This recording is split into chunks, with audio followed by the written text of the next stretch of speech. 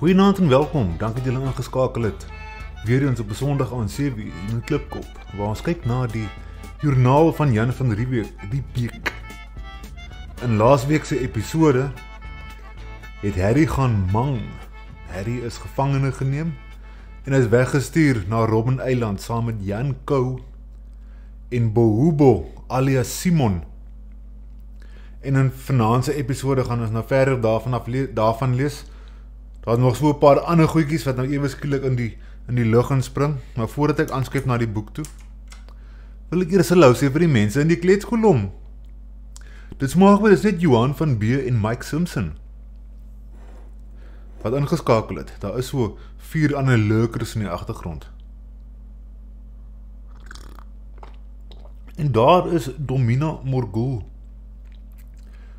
Gelukkige Vadersdag vir al die vaders daar buite.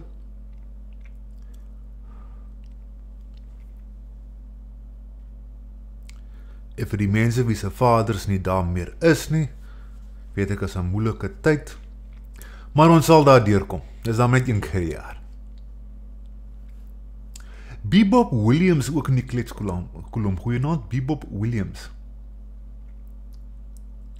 Wie was Jan se vader? Dit word genoem in die begin van die boek. Ek kan dit miskien loop naslaan, maar dalk hier in die einde van die storie. Christo D is ook hier, so goeienaand Christo D. Ek is om my kameraatjie voor die tyd ingestel. Kyk hoe mooi voorbereid is ek vanaand vir julle.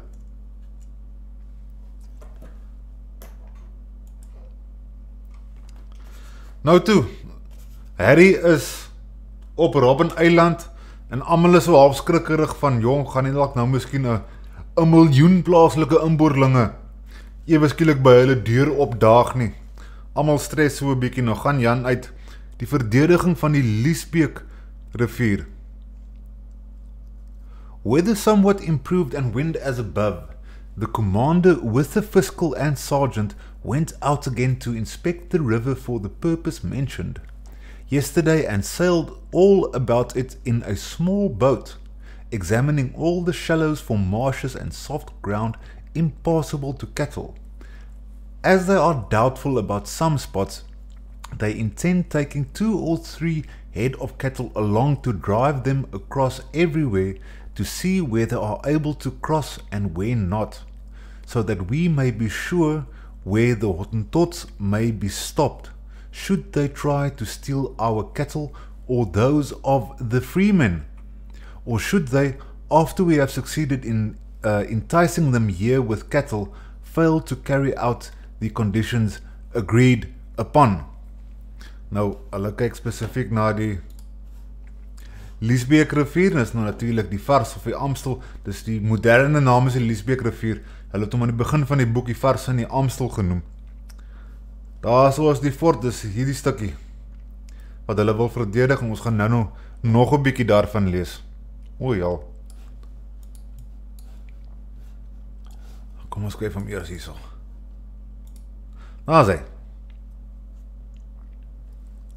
The commander again proceeded for the aforesaid purpose as far as the Bosjeuvel, to see how far the cattle of the company and the freemen could be protected by means of the enclosure mentioned. It was found that the Hottentots could be stopped or warded off below the Liesbeek River, near where the company's forest is situated, opposite Visage's house and farm, about 2 hours from the fort. If the Liesbeek proved to be as deep and impassable to cattle as many claimed, to obtain certainty, the commander intends going to see for himself from beginning to end all the shrubs, water plants, reeds and marshes whenever a favorable opportunity presents itself. Dan lees ons hier, praat hulle van, daar moet nou mielies geboer word. The right time for planting maize is now approaching, and the slaves know well how to do it. Nou, hier is nou 'n ander ding wat ek agtergekom het, Verskontig, kom ons rent gou hier so af. Hierdie ding gaan nou absoluut mal.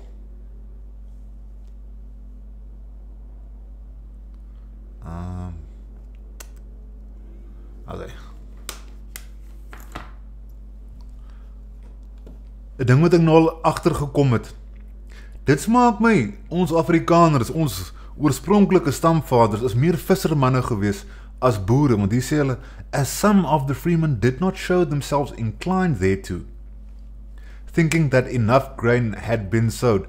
Hulle pak nie die boerdery besigheid met baie vernuf en geesdrif aan nie, met baie ziel nie. Visvang, ja, ons gaan nou lees, hulle is almal daar uit met die boot, want hulle kry nie genoeg robbe doodgeslaan nie. Hier kom 'n skip in, die Newport. The vessel had left with 175 men on board, none of whom had died, but about 20 were suffering from scurvy. En dan, kom ons sit net die op vir die mense wat wil saamlees. Ek vergeet partykeer dat daar is dalk mense wat na die tyd gaan kom en graag alles wil lees. Nou praat net hierso van, hulle gooi 'n steenbokkie daar op die Robben Eiland. Net om te kyk wat maak jy ou, jy weet. Dan onder daai, die pikkewyn word herstel, dis nou natuurlik die Vryburgers se skippietjie. En hier lees ons nou weer van die Liesbeek rivier, wat so half die grens, die verdedigingspunt is. Meanwhile, the commander had again gone out to examine the forest stretching from the mountain to the Liesbeek River, and also the river itself, and found the forest so dense from the top to the bottom, close to the river, that no opening could be found except the wagon road made for the freemen, which could be closed by means of a bar. So just below the foot of the Bosheuwel. Nou die Bosheuwel is waar Bishopscourt Wynberg nou is. Daar is die Bosheuwel so, hulle gebruik die Liesbeek rivier, en dan hierso die Bosheuwel homself is baie bewoud. En dis hier rond waar Jan van Riebeeck se plaas ook is. Ons gaan net nou lees van Jan van Riebeeck se plaas. It was found on inspection that the Liesbeek River could with little trouble be made navigable for small boats from the fort and through the Salt River to this spot. Sit net daar vir die mense op, so smaak my, hulle wil seker wees hoe 'n paar sampanbootjies kry om op en af te vaar met die Liesbeek rivier tussen die Vryburgers en die fort. Hier is nog 'n kaartjie, kom ons nou by die kaart uit, vir die mense wat 'n skermgreep wil neem. En daar is die Bosheuwel.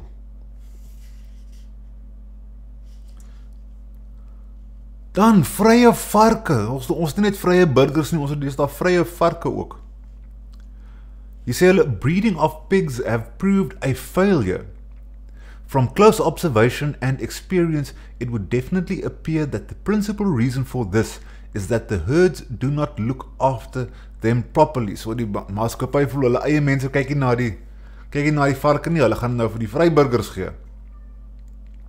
The farmers, however, were always unwilling to undertake this.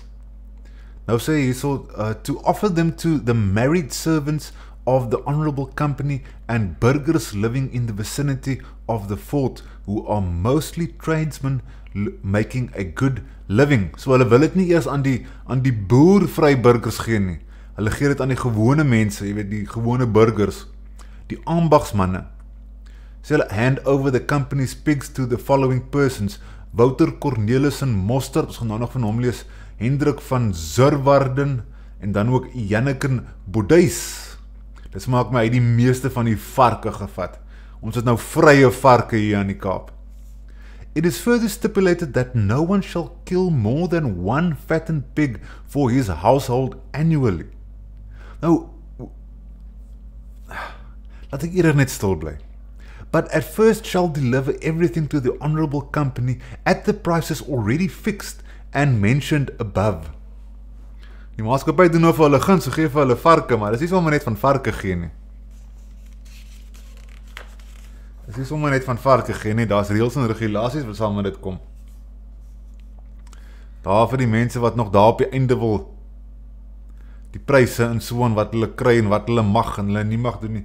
Ons was nou die dag toe die Kaap so gebrand het, toe mosterdse meel gebrand. Maar dit smaak my mosterdse meel, hulle praat van, dit was glo die eerste privaat besitte meel aan die Kaap gewees. Maar hier gaan ons nou lees dat Wouter Cornelissen mosterd, hy word nou so half verpakkers reggegee oor die meel.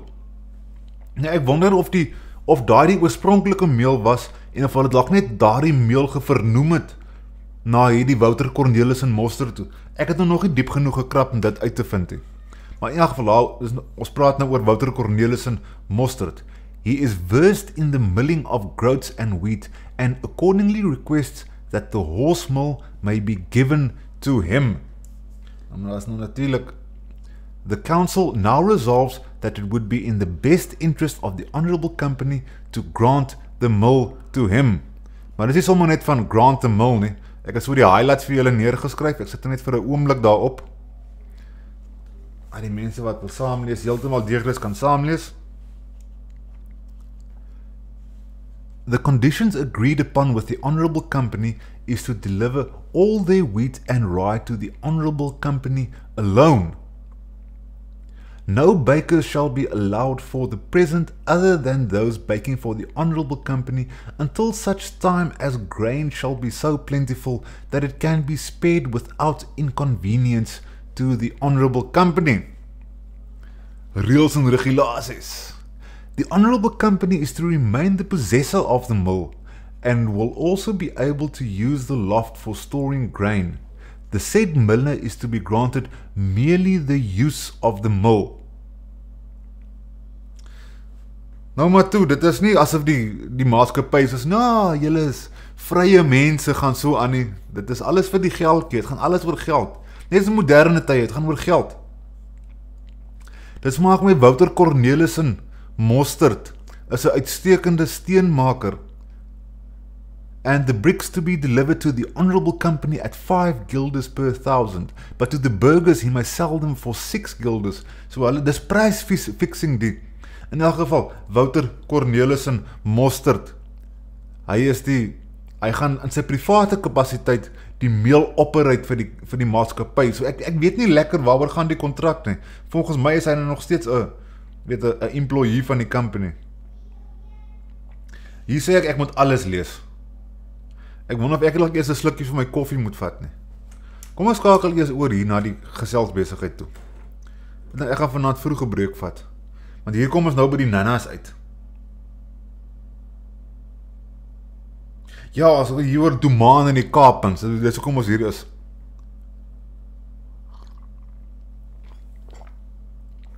Een vark per jaar, ek sê vir jou Domina, ek het ook daar geloop lees, toe sien ek, joh, 1 vark in 'n jaar. Hulle het niks genade gehad met die mense nie. Dan ek weet die maatskappy het baie keer die ouens ook kom red, jy weet, hulle gehelp. Mens kan seker nie te veel white monopoly capital, VOC monopoly capital. Ek het daar so is 'n Twitter kommentator. Hy noem die solidariteitsbeweging die VOC 2.0. Gaan alles oor die besigheid en 'n geldjie maak. Ek moet dalk seker meer so wees. Ek moet dalk seker ook meer so wees. Een van die dae is ek in Kaapstad. Dan wens ek was meer erg gewees oor geld.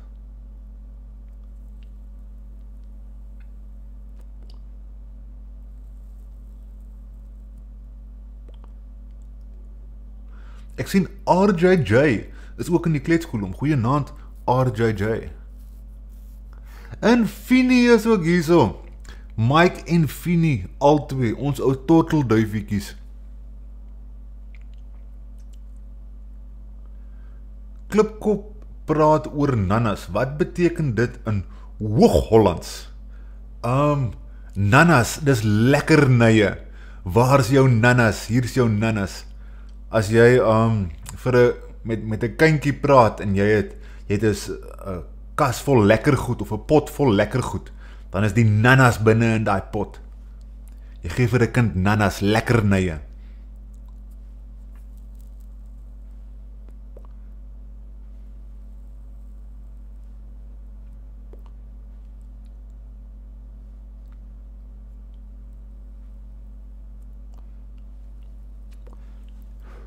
Hierdie Hoog-Holland besigheid, dis een van 'n grap, of iemand het een keer so iets gesê, van 'n baie tradisionele man op die dorp.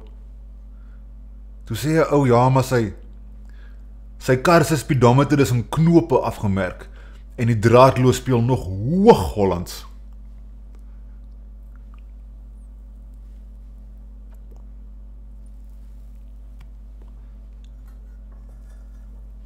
Ok, kom ek nip gou die oukie. Ek het gesê net 'n halwe. Nanas is wat Klipkop se hartjie gelukkig maak. Ja, gee my nanas. Daar is van my gesê ek moet my koffie stadiger drink. Nog ek nou vanaand proe hoe dit is om koue koffie te drink. Ek doen dit net vir jou, Thom, net vir jou. Op die 27ste, fine lovely weather with variable breeze. Nothing of note happened except that the interpreter Thom and one of the chief Kaapmans wished to go on board to get the stipulated 2 bags of bread, a keg of brandy, 2 or 3 pieces of pork and tobacco from each ship. Ons onthou nog die kontrak wat laasweek gesluit was. But he was told that the Kaapmans first had to carry out their promise to supply the cattle and sheep agreed upon for each ship arriving here, and on Sundays for the garrison. They had failed up to now to do so. As long as they failed to do this, they would get nothing at all from the ships. We did not let it appear that thereby they had already given us reason to seize hostages in future from among the chief men of their tribe, and thus to compel them to carry out the conditions of the agreement. So Jan het 'n nuwe blaadjie omgeslaan tot die verligting van Domina Morgul, en Jan sit nou sy voet neer. Niks meer nanas vir julle van die skepe af nie.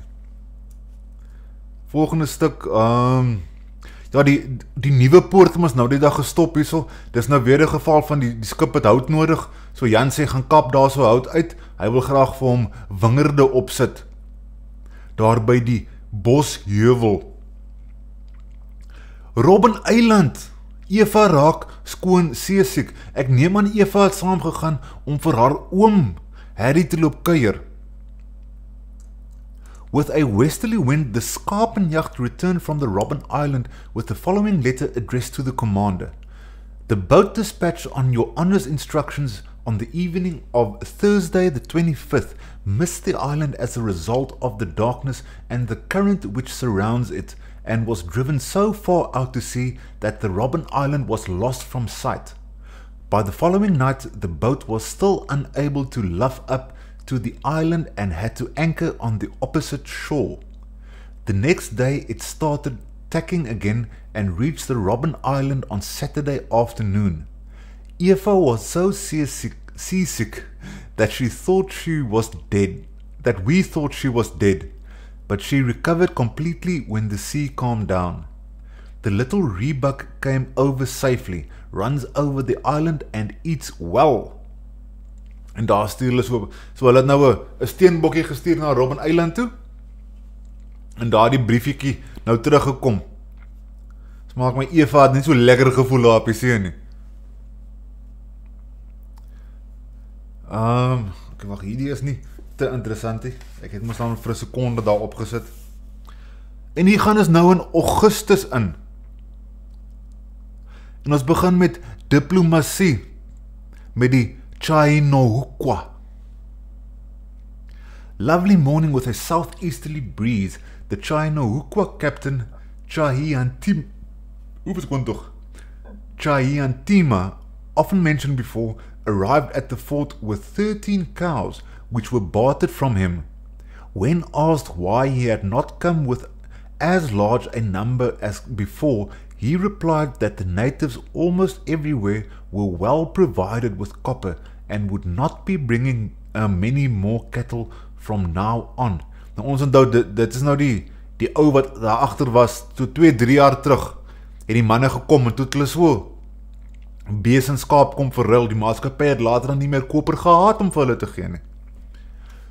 Like some others before him, he was shown specimens of the assortment of beads left over from the Guinea cargo, which were lying in the storehouse, but like his fellows, he showed little interest in them, and least of all in the fine ones.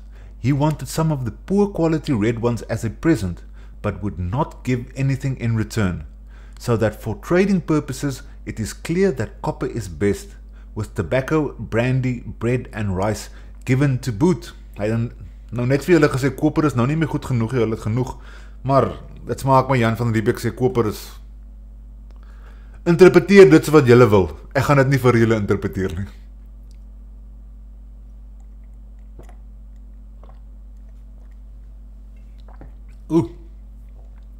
Nou hier is nog een love letterkie. Daar word rog gegroei ook. Hulle gaan nou rog plant. En dan nog een love letterkie van, wat is die ou? Ryk Overhagen. As julle daar wil gaan lees, kan julle saam gaan lees daarso. Vryburgers koop die skapenjagd. Ja, hulle was nog die hele tyd was hulle in die pikkewyn, die Peguin, was hulle op en af, Dassen Eiland in Saldanha Bay, toe man is aan mekaar, lees jy, die ouens het teruggekom, ok, daar gaan hulle nou weer, daar kom hulle terug, daar gaan hulle nou weer, man, die ouens het 'n grand time op see.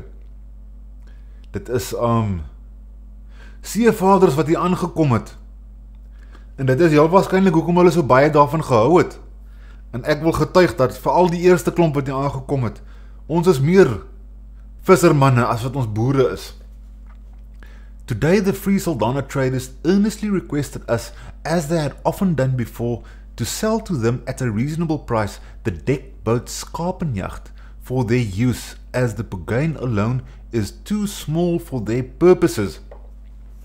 Dan kan ons nou daardeur spring, kan ons sien heel op die einde, the council after careful deliberation at length decided to agree to sell the skapenjacht to the free Saldanha traders with everything belonging to it in its present condition for 300 guilders. Nou maar ek sou ook gedink het Jan van Riebeeck sou gespring het na hierdie geleentheid toe, want die ouens is regtig wel baie ywerig oor hierdie visvang besigheid. Vandat hulle die Peguin gekry het, man, dis 2-3 keer 'n week is hulle Saldanha toe. Hulle loop slaan robbe vrek en kry eiers.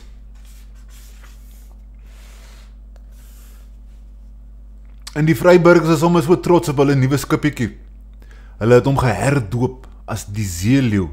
Die skapenjag, of sy naam is nou die Zeeleeuw, is aansienlik groter as wat die pikkewyn was. Skip milies, maak my, hier kom nou nog milies aan.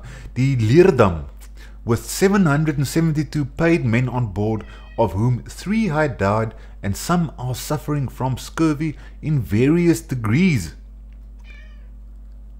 The seed corn was at once landed from the vessel. It was to be sown as soon as possible, and for the purpose land has been set aside and is being prepared. The officers were ordered to send 60 men ashore tomorrow night to clear more land for turning up soil, so that as much land as possible might still be sown this season. So dis 'n ding wat hy aan mekaar doen, as daar mense kom en hulle sê hulle soek hout of enige iets, gryp sommer van sy manne, jou manne lê leeg, kom, bring hulle land toe, dat hulle hout kap. Ons wil begin 'n plant hier, milies plant. En die Zeeleeuw en pikkewyn, ek het nou net so, vir die mense wat graag belangstel, ek hou nogal daarvan om te lees van die skippietjies. So jammer dat die robbejag het verdwyn. Maar die mense wat daar wil saamlees, kan gaan saamlees. Ek het toch hier geonderstreep, hier raak het nou weer op die 17de Augustus, both the slaves of the free fisherman Martin Jochumsen deserted and Hottentots were at once sent in pursuit of them. Dan sê hulle die 2 dae later, the Hottentots sent out in pursuit of the above-mentioned slaves, returned and reported that they had failed to track down or find them. Nou, die vryburgers ons nou die dag vrye varke gehad, want ons maak met die ouens kry nou beeste en skaap ook. Nog 'n lang stuk, ek gaan net so die belangrikste vir julle vang. Hierso skryf Jan dat man die beeste en skaap besigheid lyk nou goed, veral nadat hulle 'n klomp skaap afgevat het by die plaaslike inboorlinge. Lyk die besigheid nou aansienlik beter, hulle gaan so 'n paar weggee. The council, after considering the matter, has resolved to provide the freemen with a large number of cows in calf. It has therefore been decided to supply every farmer with 6 good cows in calf in addition to his draft oxen, and those farmers who have with them their wives and children with 12. Dis nou 'n ding wat ek ook al baie sien, as 'n ou getroud is, kry jy sommer meer. To enable them to breed cattle and to make a better living from milk and butter.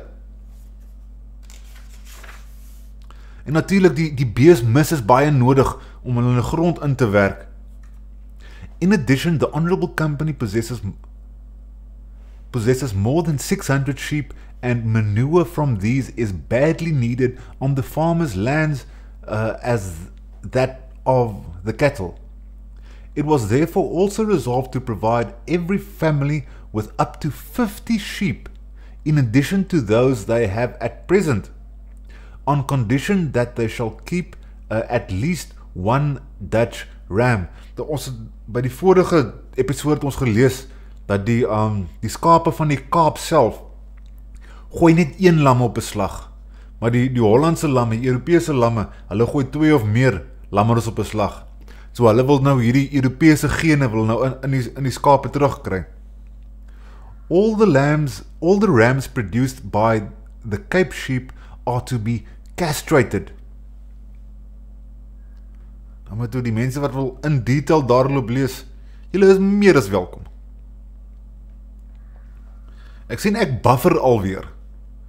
Dis dan baie hartseer as ek buffer. Hier begin 'n plant is nou wingerd. The commander went out again for the first time since his illness and inspected the grain fields and agriculture everywhere, giving appropriate orders. He also visited all the freemen and told them that each might fetch as many cows as stipulated in the above resolution, and tomorrow and the day after as many vines also as each wished to plant in his lands or against his house. Some declined the offer because they were not in a position to plant them or because of ignorance, and only 1 or 2 undertook to plant the vines against their houses. Not one, however, was willing to plant any lands with vines. The commander consequently intends to plant a large portion of the Bosheuvel with young vine shoots during the waning moon, which is the correct time, with the assistance of his private free agriculturists and slaves. Hier het hulle so 'n klein subnotaatjie hier in die onderkant waar hulle sê to this day there are many people in South Africa who believe that vines should be planted when the moon is on wane.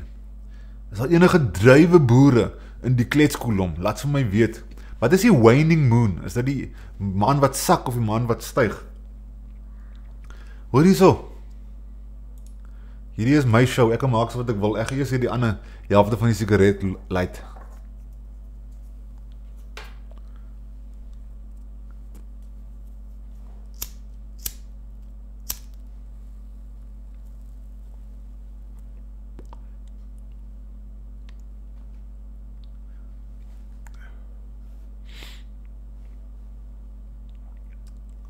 Dis seker maar nie lekker om seesiek te word nie. Ek was nog nooit in sulke stormagtige weer op 'n boot gewees nie. Ek weet nie of ek seesiek word. Die vorige kere wat ek op 'n boot was, het ek nie seesiek geword nie, maar dit was nou ook nie, jy weet, rowwe weer nie.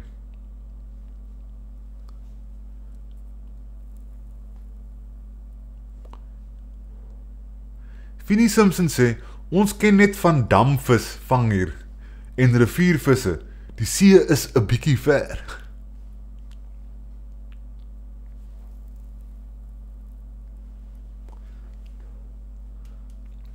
Ja, dis maak met die eerste Vryburg. Man, die ouens is verskriklik ywerig gewees. 2 keer 'n week is daai klein skippietjie op Dassen Island sal dan naby toe. My genade aarde, Geert Wilders is ook hierso. Dankie dat jy ook ingeskakel het, Geert Wilders. Beterskap gewenst. Geert Wilders, jy moet my daar 'n follow gee op Twitter, man. Moet nou nie so 'n ou saad wees nie. Ek gaan nou hierdie stompiekie klaar ook. Dan is my koffiekie ook amper op.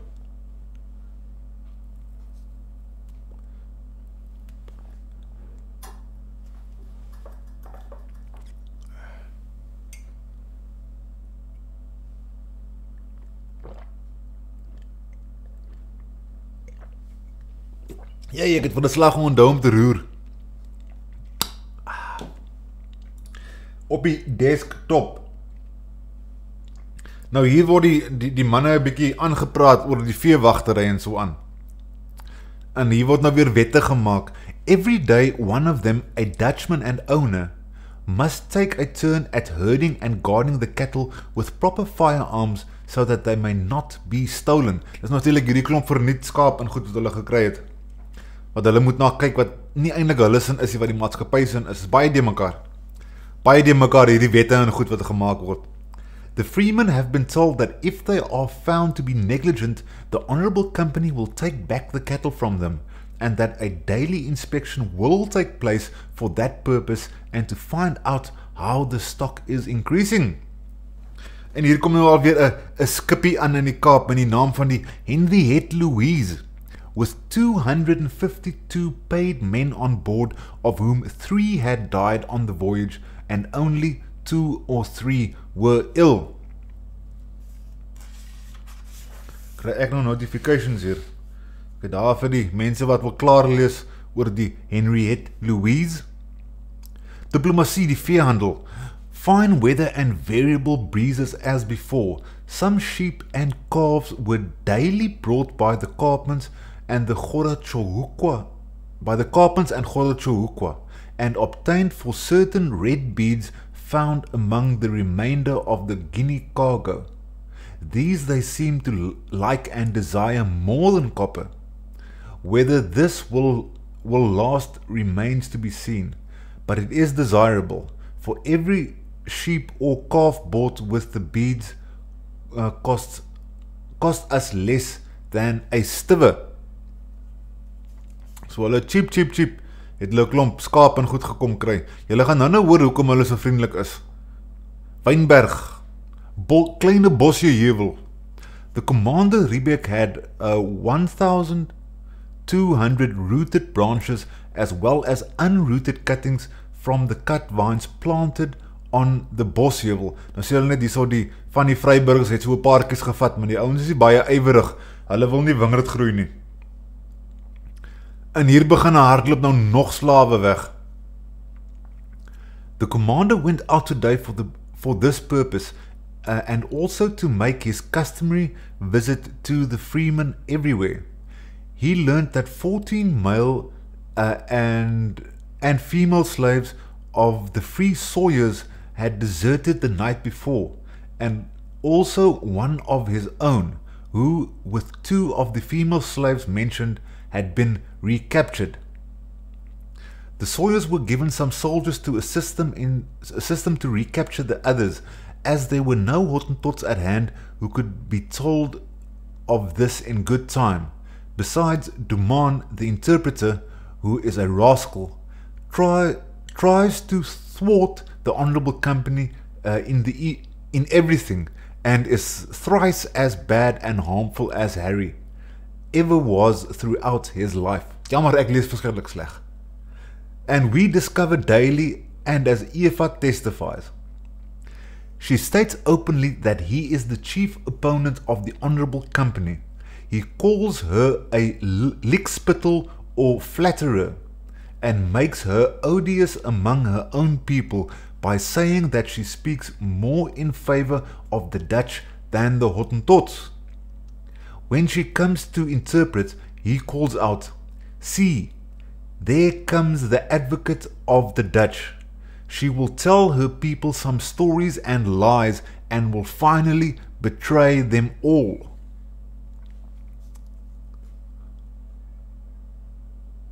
And anything which will serve to make her odious to them.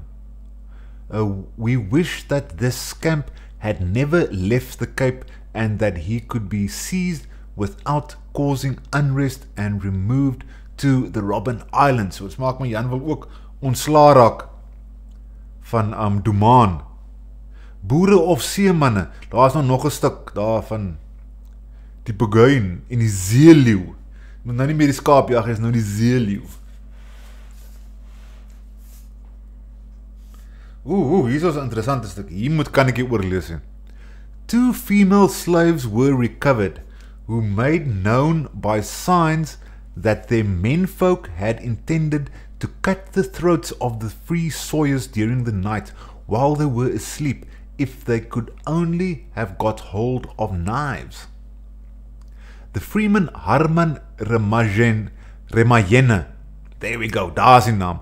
The freeman Harman Remayenne also came with two slaves who had run away from him, and asked for a chain with which to fetter them. This was given to him. The aforesaid recaptured female slaves had been seen by the commander's agriculturists from the top of the Bosheuvel, where they were busy ploughing, and from where they had a view over the whole of the flats. They had pursued the slaves and brought them out of the brushwood. The tracks and the others were... Kom ek stel die lig 'n bietjie.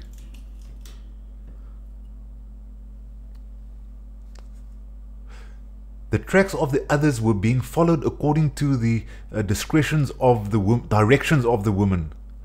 Two of the Honourable Company slaves also had absconded from the chief gardener during the night. Dis chaos tussen die slawe. After breaking out of the building outside the fort in which they had been locked up. Eva and Duman were therefore told to inform the two Kaapmans at present at the fort of the desertion of the slaves, and to tell them to make it known to their people and to urge them to try and recapture the fugitives, now about 30 in number, at once, so that we might chain them. Otherwise they might very likely attack the Kaapmans and rob them of their cattle, arms and other possessions. For once the slaves were armed, the Hottentots would be unable to master them, and would be increasingly plagued by them and robbed and murdered. The slaves would also multiply in the course of time, having about a third of their women with them, and might become masters of all the Hottentots, who have only small mat huts and who are not as well protected as the Dutch, and therefore might easily be overcome by them. They were further told anything else which might encourage them to help in the search. So Jan het nou met 'n baie oortuigende gedagte. Jan is ook 'n 2-6. Dit maak my Harry en Jan van Riebeeck albei is 2-6. Hier was nou nog 'n resolusie, ook nou weer van die vrye slawe. Ek gaan deur alles moet lees.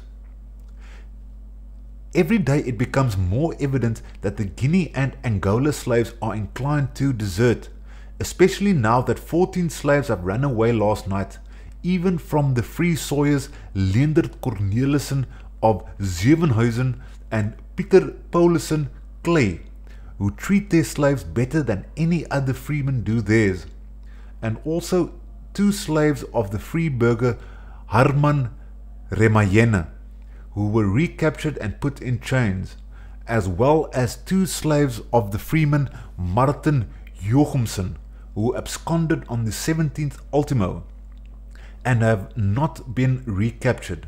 Last night too, even the company slaves broke out of the chief gardener's brick house in which they had been locked up, so that together with the 7 slaves of the honourable company and the 3 slaves of the freemen who had previously deserted, the number of male and female slaves who are now fugitives amounts to 28, and they are becoming a formidable group. Moreover, it is feared that they will gather at a certain place known to all the slaves, to which they will all flee and there attempt to form a strong group, and because they are sharper, much bolder and braver than the Hottentots, and will multiply in the course of time, the honourable company will have good cause to fear them, more than the natives, unless steps are taken in time. For these reasons, therefore, and seeing that the Hottentots are afraid of the slaves, or at any rate pretend to be, and dare not tackle them, it has been resolved after deliberation, in order to prevent further desertions causing great loss to the company, quite apart from other evils to be feared, to order the blacksmith to set aside all other work and to make at once a sufficient number of chains to fetter all the company's slaves, except some very old and sickly men, the females and children, and also to provide the freemen everywhere on application with chains for that purpose in order to prevent further desertions. It has also been decided to make every effort with the assistance of the fast runners and soldiers to recapture at least those slaves who have lately ran away. So Jan deel kettings uit, dat sê vir die, wat is die blacksmith in Afrikaans? Laat my weet in die kletskolom. In elk geval, hulle maak kettings en balle, balls en chains vir die slawe, want hulle is besig om weg te hardloop. Ou Kietertjie, wil jy vir die mense kom hallo sê? Of sê vir die mense hallo? Of ga jy nie daar sit en moan? Ook sit en moan jy maar.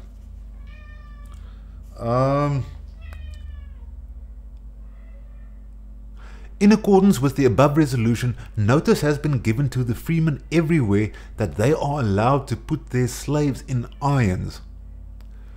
Towards evening, the company's 2 fugitive slaves were recaptured, and only 2 female slaves of the free sawyers who arrived at the fort today.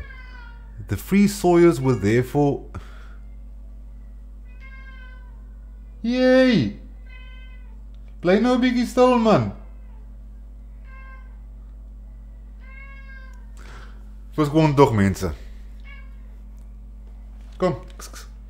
As die kat net kom stil lê op die tafel, dan gaan hy. Kom. Kom. Kom ek maak vir jou plek.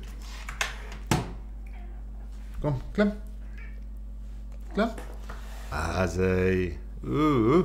Die kieter 'n bietjie kom lê. Koek. Stop, jong, jy gaan val.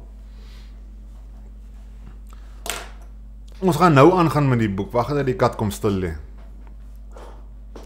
Wag dat die kat kom stil lê. 2 keer haar hare teen my af. Hy gaan nie nou sy mond hou nie. Miau. Die kieteltjie. Kieteltjie het by my kom vry. Si. Ok, wag, ons is amper daar so. Kom ek skakel so lank oor. Ou kietertjie. Ok, waar was ek nou gewees? The 2 recaptured slaves, after being chastised at the request of their own countrymen as well, who administered the punishment, were put in chains and ordered to carry out the slaves' excrement and tubs and to perform other dirty work. En hier sal weer, in the afternoon, the free Saldanha traders left for the Dusson Island. En dan gaan die, en praat hulle oor die Henriette Louise, wat water en goed aanneem. En hier kom ons nou by Jan Kou, wat vrygelaat word. The commander again went inland to see how the freemen and the company servants were getting on with their agriculture and to encourage them to make even greater efforts. Towards evening, after he had returned home, the Chayanohukwa captain, Chaihantima, arrived at the fort with 31 old and young head of cattle, which were bartered from him for copper and tobacco. He received some presents and was well treated as usual. He said that he would come again tomorrow. Nou, hier is nou nog die resolutie. Chaihantima, as he says, in the name of his master, the chief of the Chayanohukwas, as well as some of the chief Kaapmans and Gorachohukwas, again earnestly requested that Chamay, alias Jan Kou, and Bohubo, alias Simon, who had been deported to the Robben Island with Harry, might be brought back from there and set free and also surrendered to them. He promised that in place of the agreement made with the Kaapmans regarding the supply of cattle, which the latter were unable to carry out, they would bring us cattle now and again far in excess of the number required from the Kaapmans, especially as the latter dared not come near the fort. He said that should the prisoners be handed over to them, they would feel more reassured about our nation, whom they greatly fear. This was confirmed by Efa and Duman, who stated that these natives would in consequence bring more cattle and become more favorably disposed towards us. Therefore, after deliberation, it was resolved, seeing that satisfactory evidence which proved that Chamay and Bohubo were the murderers of the boy could not be obtained, and that Chamay and Jan Kou did no other mischief when the Honourable Cunius was here than stealing the 13 sheep, to let only Jan Kou come over to see what fruit that would bear, for the greater suspicion of having committed the murders rests on the other. The chief murderer, or the one we suspect most strongly, is kept in hiding and will most likely never be discovered or produced. As for Harry, they all cry out with equal urgency that he should be killed. It was therefore resolved that for the present at least, not to have him brought back, thus done and resolved in the fort of Good Hope on the above date. Harry het nie vriende nie. Dis net Krotoa, dis net Eva. En hier is nou weer oor die Robben Eiland. Julle kan daar 'n bietjie gaan lees, hulle praat van reis en goed en Harry, wat Harry mag doen en so aan. Dan volgende, ek sê ek moet vir julle lees, nou ek gaan dit nou vir julle doen. Dis nou die briefie na Robben Eiland. Send the Hottentot Chamay alias Jan Kou here with the boat, but keep Harry and Bohubo there. Do not give Harry work to do. He need only look after the ewes and lambs in your charge, and he is old and unable to do any work. The rice and bread sent must supply him and Bohubo for 3 months. They also receive 3 pounds tobacco. They are to make do with that and with the birds and fish on the island. They may be allowed to smoke occasionally and encourage them to look after the ewes which lamb. Harry knows very well how to do this and how to castrate the young rams, and Bohubo may help to collect shells. So Bohubo en Harry bly, is net Jan Kou wat terugkom. Hier sê hulle vir ons, today 6 more head of cattle and 1 sheep were bartered from Chaihantima, who was presented with some copper, tobacco, breads, a knife, bread and brandy. Ons het net nou gelees hoe die vrouens gesê het, ja maar, hulle kele sou afgesny gewees het, as hulle net 'n mes kon gekry het, en hier gee ons nou vir die ouwe mes. ivoor en kapitalisme, man, hier praat hulle van ivoor en so en Jan het alweer sy panties in 'n bunch. God, as daar geld betrokke raak, as Jan teen aan. The freemen living in the interior have the best opportunity of obtaining tusks because we have allowed them to barter this article from the Hottentots on condition that they sell it to the company, who would pay 4 times as much for it as they gave. In this way we hope to obtain a quantity, but as no more than 3 or 4 tusks at the most have been brought in by them during all that time, we are strongly of the opinion that the tusks must be taken to the mother country by them or the ship's crews to whom they sell them. The council has again therefore resolved to forbid them in this trade. Nog wette aan mekaar. Mense wat daar wil gaan deurlees, julle is meer as welkom. Hier sê hulle net weer, herewith to forbid them expressly to barter tusks, horns and feathers and anything else which might be of use to the honourable company directly or indirectly. Die vryburgers klink nie vir my baie vry nie. En hier kry jy 'n ou promosie, Jan Boendervoet of Gent.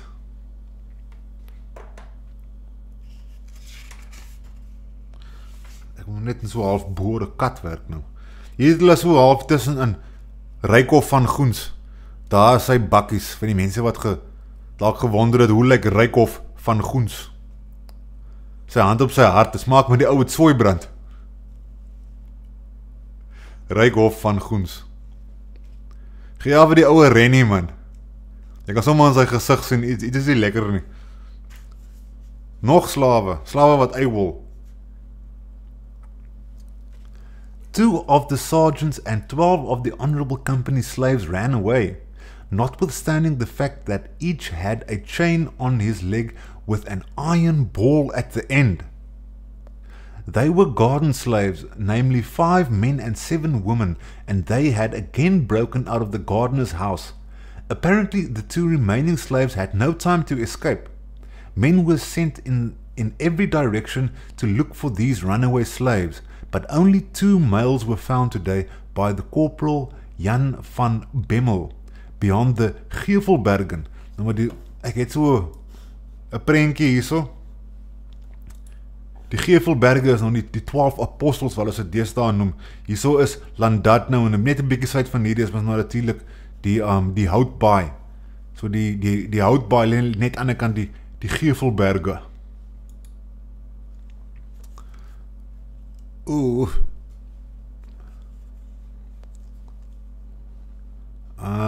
Nothing could be gathered from them about the rest, except that they were scattered in many directions. Guards were therefore posted at all places.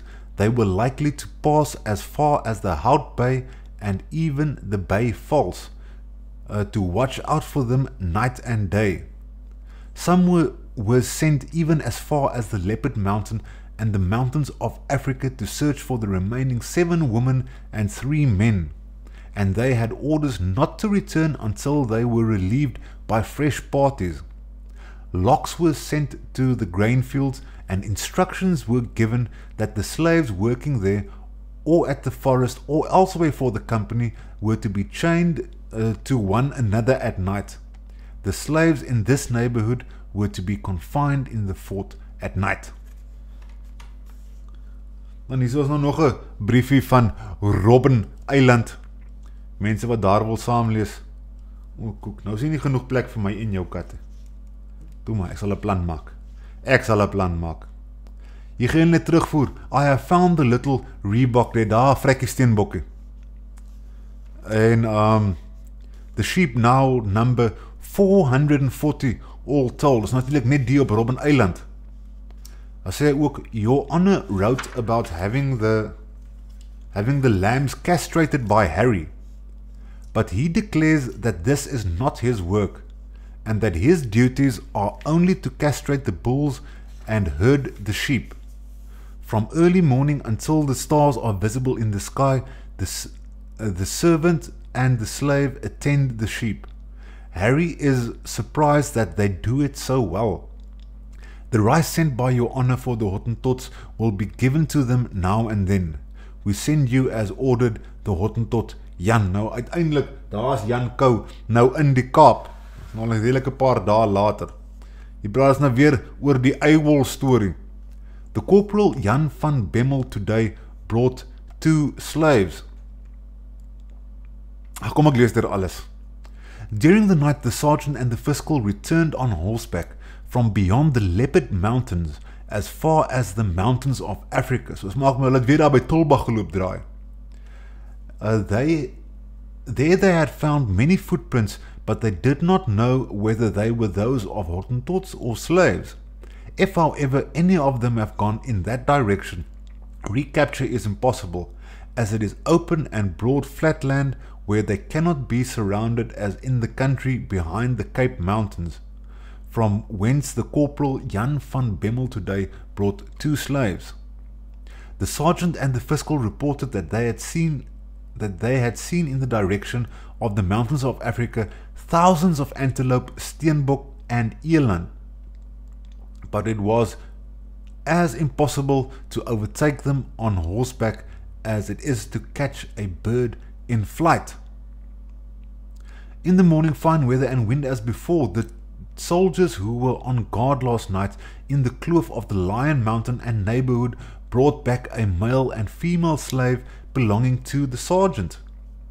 They had been caught as they were trying to flee further, when about 2 hours after midnight they were detected by the soldiers in the moonlight.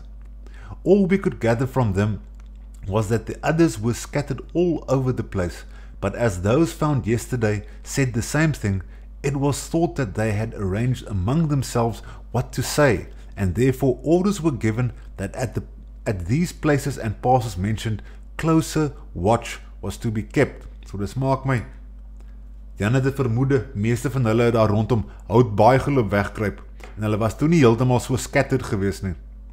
En hier is nou net nog promosie. Jan van Harwarden, nou hulle praat hier van die tap business en hostelry. Nou ek weet wat hostelry is, maar wat is die tap business? Sekerlik nie krane nie. Wat bedoel hulle met tap business?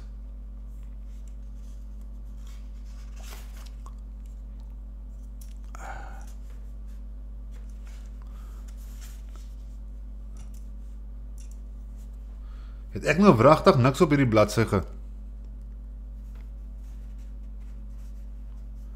Ja, dit gaan alles oor hom in sy promosie. Ek het oor hierdie stukkie vinnig gevlieg. Julle kan maar daar gaan lees, ek het dit nie baie interessant gevind nie. En ek gaan ook nie vir julle verveel met daai stukkie nie. Hier kom ons nou terug by die eiwol slawe.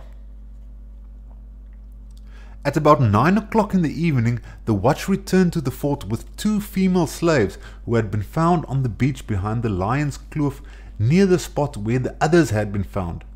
More men were thereupon sent out with these female slaves to direct them, and they found 5 more female and 2 male slaves at the same spot about midnight. Only 1 slave is now still missing, the worst of the lot.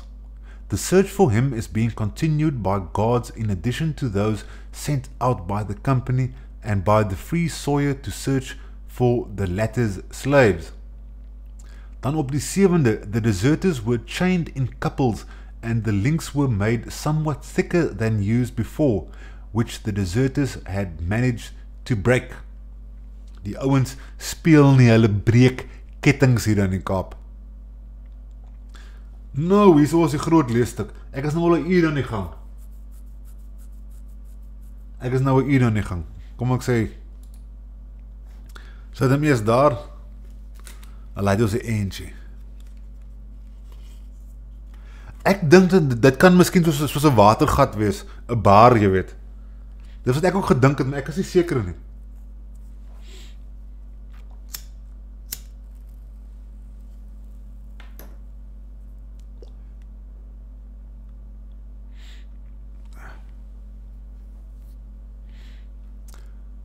Fini sê, die kat soek nannas. Ek het ons nou gepraat van nannas. Wil jy 'n tjoenetjie hê? Nou vir jou 'n tjoenetjie uitgee. Ek het gister 2 chops my gaar gemaak, 2 varkchops. Ek vir haar in blokkies opgesny. Sy is redelik, jy weet, gebederf al klaar.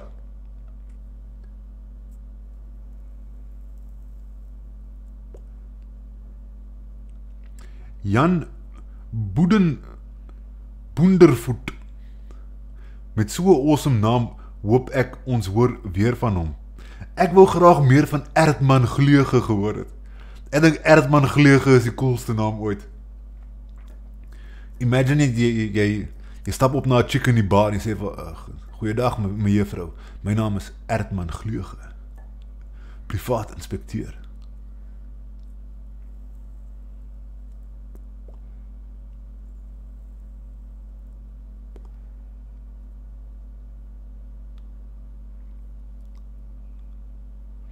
Het ek enige messages gemis hierso. Dit smaak my, dit is dit. Maar net die gewone ou, getroue 10 of 12 kykertjies, wat tot nou toe sit. Ons is al amper klaar met volume 2, dan ook ons trek al amper by episode 40.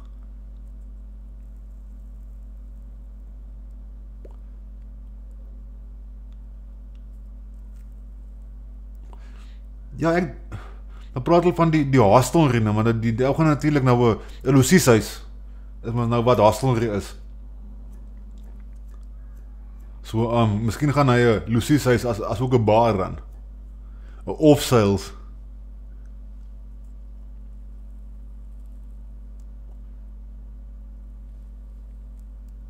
Ons is 'n army van 10 tot 12. Dan maak ek gaan nou en die beste belange van die hele army gaan ek gou 'n sigaretjie nip. En dan gaan ek kom daar so sit. Ja, hier begin die lang storie nou van Jan Kou en Simon. In the afternoon, a number of Hottentots from the camps of the Kaapmans and the Gorochohuquas brought an ox and a sheep for the release of Chamay, or Jan Kou, and 2 young bulls and 3 sheep for the release of Bohubo or Simon, promising to do their best to ensure that the other Hottentots from the interior would bring down a large number of cattle. They begged us to release the 2 captives mentioned.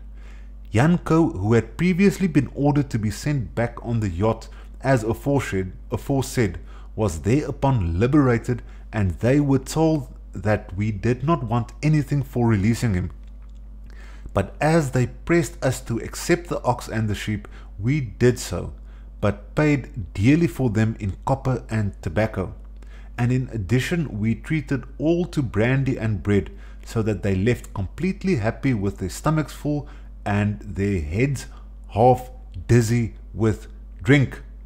So hulle het nou eers vir Simon vrygelaat. Hy is nou die dag al teruggebring, maar hy is nou eers vrygelaat. Meanwhile, as they had also begged us to liberate Bohubo alias Simon, Jan Kou is vrygelaat, nie Simon nie, and had brought 2 young bulls and 3 sheep for that purpose, they were told that he could only be brought back after the return of the vessel, and we would in the meantime wait and see whether such large numbers of cattle would be brought to us for sale as they had said. They replied that they would already make a beginning on the morrow. So die ouens is ywerig, hulle wil graag weer vir Simon by die huis hê. Sondag die 8ste, the freemen brought back half of their male and female slaves and returned them to the honourable company, as they dared not keep all of them any longer, for it had become quite evident that they were naturally inclined to run away in spite of being well treated. So die vryburgers sê, hulle soek nie meer hulle slawe nie, die helfte. Brought back half of their male and female slaves. So die vryburgers bring hulle slawe terug. Early in the morning, the remaining slave, the bad one, was recovered, so that all the company slaves are now back except the 7 Angola slaves who deserted long ago and were among the first to do so. Nou van die nuwe groepie is dit nou die hele spul wat weer gevang is. In die hart, die skip hart kom in die Kaap aan, with 134 paid men on board, of whom one had died and only a few were suffering somewhat from scurvy. Bietjie diplomatie oor die veehandel. The skapenjacht also returned with a load of shells from the Robben Island. Ek dog die ding se naam is nou die zeeleeuw. The zeeleeuw also returned with a load of shells from the Robben Island. Today, 13 head of cattle, young and old, were bought for copper, and also 31 sheep, mostly for beads and tobacco. According to De Man and Eva, 2 hostile parties, more will be brought daily. Nou natuurlijk, hulle wil graag vir Bohubo ook vrygelaat hê. Dan, nog 'n skipie, die Goeie, with 160 paid men on board, of whom 2 had died on the way, and the rest were but little troubled with scurvy. Diplomatie in die veehandel. At midday, the freemen's vessels, Pugain and Zeeleeuw, left for the Dassen Island, having sold nearly all their eggs and fish to the crews of the ship. Today, 6 old and young head of cattle were bartered for copper, and 26 sheep were bought, mostly for beads and tobacco. Almost the same number and quantity of cattle as yesterday were bought. Natuurlijk die volgende dag. So hier kom nou 'n klomp in. Today, 4 more head of cattle and 26 sheep were bought. So die ouens bring verskriklik baie vee nou. Hulle wil graag vir Bohubo vrygelaat hê. Dan die Sondag, 6 head of cattle and 31 sheep were bartered from the Kochokwas, who are daily begging for the release of Bohubo alias Simon. Die volgende dag, 3 sheep bought.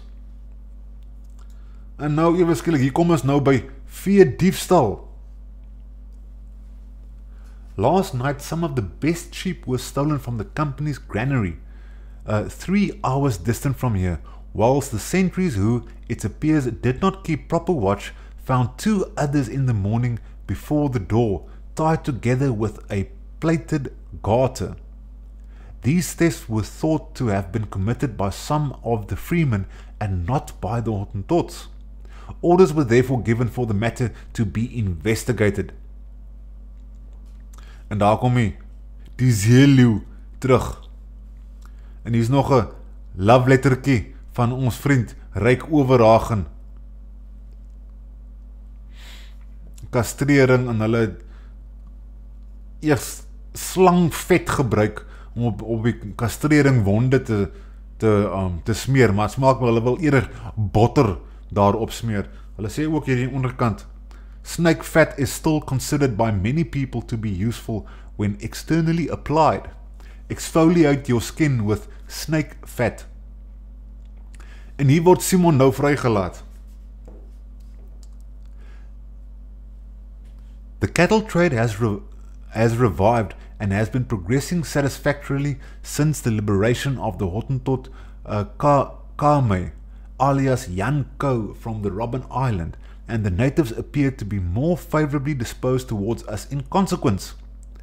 The Kochokwas, the true Soldaners, beg earnestly each day for the release of the other captive, known in their language as Bohubo and used by us as Simon, who according to them belongs to their tribe.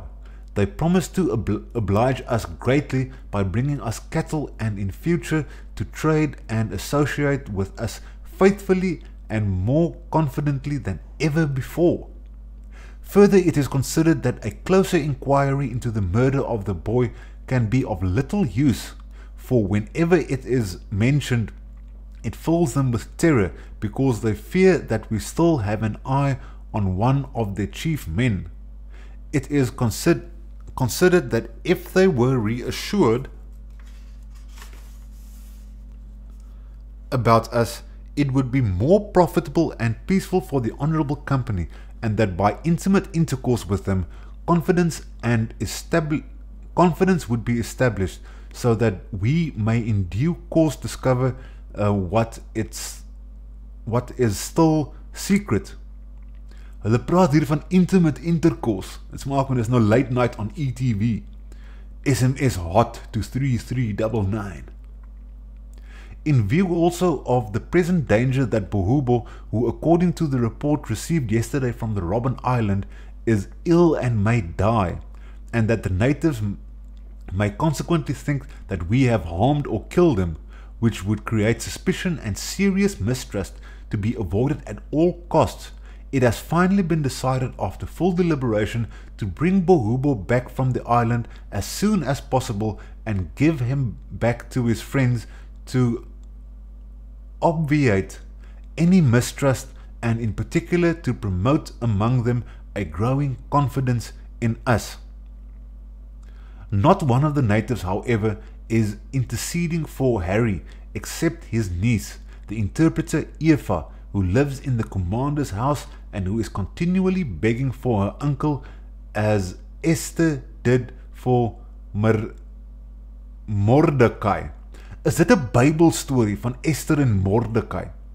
Hulle gee hier op 'n noot aan die onderkant. Actually, Esther was the daughter of Mordecai's uncle. Is dit 'n Bybelstorie? She is given to understand that he does not wish to return, preferring to spend the rest of his life there in peace, as his countrymen all hate him and wish to kill him, with the result that we have mercifully given him shelter there from those who hate him, and that we are providing him and have decided to leave him there and to protect him. Thus done and resolved in the Fort of Good Hope on the above date. Mense, dit is nou al klaar na 8.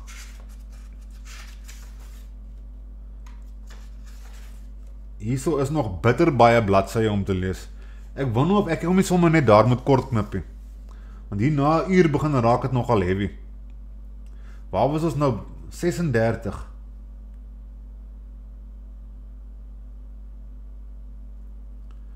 As ek hier nou aanlees, dan gaan ons...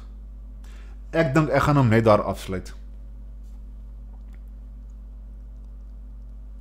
Ek moet net gou 'n merkie maak in my boek. Waar die hel is my potlood? Jong, nou dat hier 'n kat in die pad is, kry ek niks nie. Ek dink die kat lê dalk bo op hom. En ek wil nou wragties nie met 'n pen in my boek skryf nie.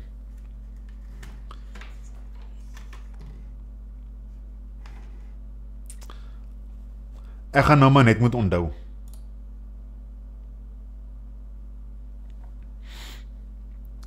Domina Morgul is nie baie tevrede dat Bohubo en Jan Kou vrygelaat is.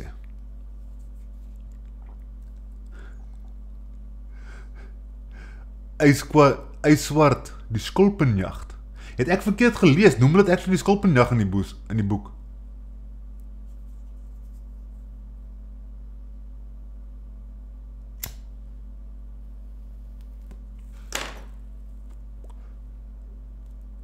Net hier op Klipkop sal julle kry dat die presenter 'n nippiekie rook.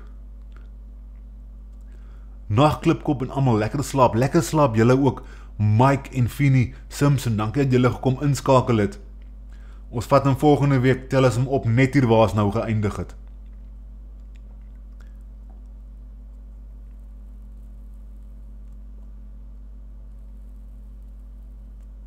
En as dit is, kan ek maar vir julle nag sê.